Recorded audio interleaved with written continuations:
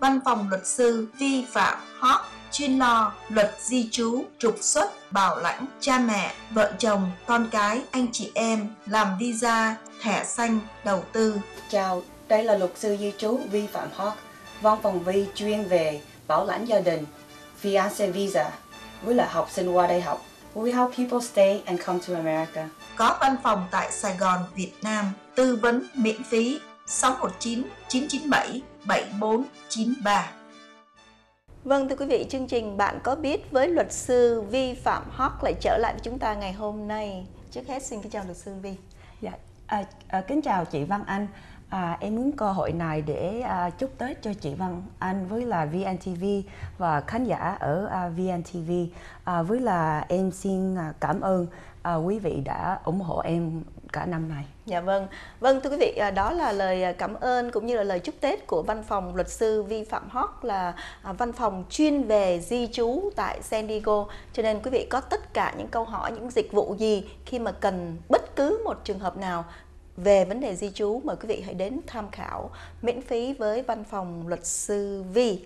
Và ngày hôm nay luật sư Vi sẽ chia sẻ với chúng ta qua một cái đề tài mà gọi là Unskilled Labor Visa, thì có nghĩa là chương trình lao động phổ thông ra, tức là những người dân từ nước khác đến Hoa Kỳ qua diện lao động phổ thông.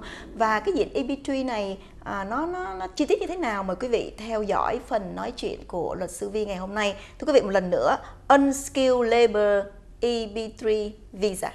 Dạ, chào khán giả. Cái EB3 là nói là lao động chị, nhưng mà trong cái lao động đó nó có mấy cái E khác nữa. Thì hôm nay em muốn mình nói ít cái EB, nhưng mà mình chú ý cái EB3. Cho nên nó sẽ có là EB1, nó EB2, EB3, EB4 and EB5. EB1 là nó gọi là extraordinary workers, có nghĩa là người rất là giỏi, rất là giỏi, giống như là rất là nổi tiếng đó chị.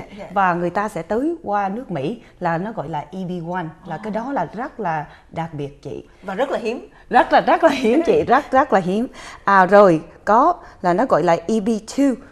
EB2 là cho mấy người mà có advanced degree, là nghĩa sao, là có tiến sĩ hơn là đại học, tiến sĩ hoặc là thạc sĩ chị, tức là master hoặc là PhD. Dạ chị. Cái đó rồi mình tới cái EB3, là EB3 là nó có hai cái categories, là một là nó gọi là professional chị, có nghĩa là mình có cái bằng đại học. Cái thứ hai nó gọi là skilled workers, có nghĩa là mình không có bằng đại học nhưng mà mình có kinh nghiệm khoảng là 2 năm trở lên. Rồi nó có là cái thứ ba gọi là unskilled workers. Có nghĩa là mình không cần kinh nghiệm hơn 2 năm, là nó gọi unskilled workers. Rồi nó có gọi là EB4 nữa chị. EB4 là về nó gọi là religious workers. Có nghĩa là người ở nước khác qua bên này có thể là làm cho church hoặc là làm cho chùa, nó gọi là EB4. Và EB5 là về người ta qua bên này để người ta invest cho mở một cái công ty nào đó, để cho người ta lấy cái visa. Rồi mình về mình chú ý là cái EB3. EB3 thì nó hơi khó khăn. Các unskilled workers thì nó khó khăn một tí. Là tại sao? Tại vì thứ nhất là chị phải có một cái công ty nào đó để mướn chị ở bên này. Phải mướn chị. Ba cái categories đó cũng phải cần cái công ty mướn.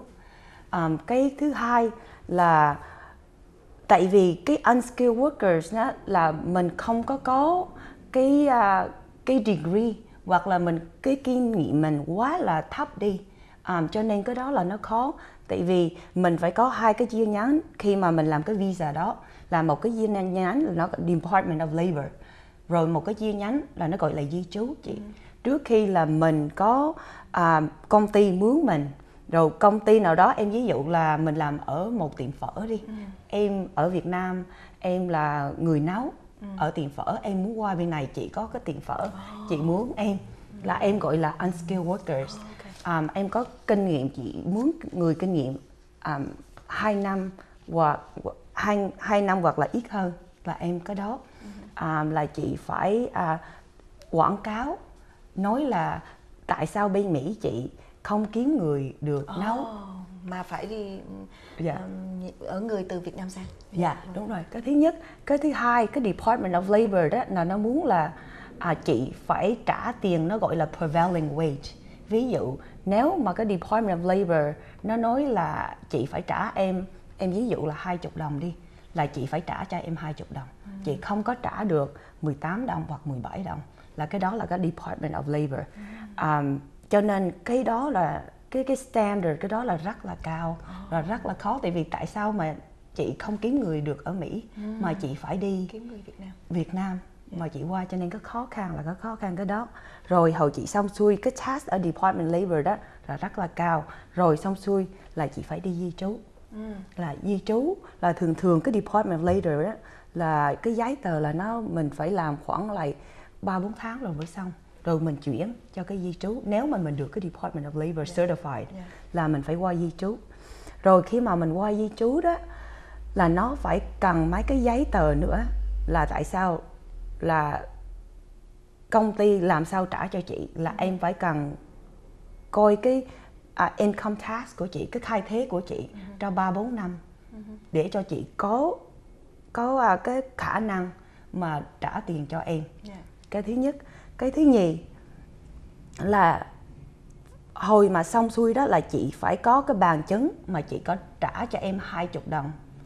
Chứ không phải là chị trả em 17 đồng hoặc là 18 đồng. Quan trọng nhất là cái unskilled worker này đó là nó rất là lâu. Bà con mình tưởng đâu là 1-2 năm thì tôi qua rồi. Dạ không thưa chị, khoảng lại 6 năm cho tới 10 năm. Là cái đó là nước. Nhưng mà nếu mà nước China với là Philippines với là India đó là khoảng lại 12-13 năm mới qua được. Dạ. Cho nên vì vậy đó mà unskilled workers đó là mình thấy dễ nhưng mà rất là khó lấy. Văn phòng em đó, người ta gọi em rất là nhiều về cái qua làm nail hoặc là làm phở hay là làm mechanics, làm gì đó. Nhưng mà một nó là mình tốn tiền về luật sư, hai là mình tốn tiền về giấy tờ, nhưng mà cái cơ hội mình đó rất là thấp. Và cái số lượng họ dành cho nhiều nước chứ không phải Việt Nam không? Dạ chị. Và cái số người mà từ Việt Nam họ muốn sang bên này thì họ cần phải có một số tiền lớn không luật sư? Dạ không, tiền là không cần. Là tại sao? Tiền là tại vì mình là công nhân. Mình công nhân, mình qua bên này để cho mình làm cho một cái công ty. Cho nên tiền bạc đó thì mình không cần. Nhưng mà mình cần cái kinh nghiệm ở trong đó. Em ví dụ em là người luật sư nhưng mà em không có thể là apply cho nấu ăn được. Tại vì em không có cái kinh nghiệm về nấu ăn. Là cho nên vì vậy là cái kinh nghiệm là phải kinh nghiệm trong cái mình làm cái lĩnh vực đó, cái lĩnh vực đó thưa chị, công việc nào đó. Nói tóm lại thưa quý vị, ngày hôm nay thì luật sư Vi đã trình bày với chúng ta một cách rất là tổng quát về cái diện gọi là unskilled labor cũng như là những người sang đây làm lao động, và luật sư đã chú trọng vào cái EB3 tức là lao động phổ thông thì gồm có 2 phần, một phần là skilled labor và một phần là unskilled labor. Dạ, một phần khác nữa là professional nữa chị. Đúng là rồi. Professional là giống như hồi đó em nói đó, professional là người đó có cái bằng đại học. Dạ. Một là bằng cấp, hai nó là có kinh nghiệm khoảng lại 5 năm. Và cả 3 diện đều rất là điều kiện rất khó khăn để mà sang được đây. Dạ, 3 cái đó là khó nhất, nhưng mà trong cái 3 đó là cái unskilled workers đó là khó nhất. Đúng rồi, tại vì mình không có kinh nghiệm mà mình cũng không có bằng. Dạ đúng rồi. Vâng thưa quý vị, vừa rồi luật sư Vi đã chia sẻ với chúng ta về đề tài unskilled labor tức là EB3, và luật sư đã nhấn mạnh vào cái đề tài này là gồm có 3 diện là professional, skilled labor và unskilled labor, và 3 cái diện này đều rất là khó khăn để có đủ điều kiện định cư tại Hoa Kỳ. Và quý vị có tất cả những thắc mắc về đề tài này, quý vị cũng có thể email và luật sư Vi sẽ trả lời cho chúng ta trong những chương trình sắp tới.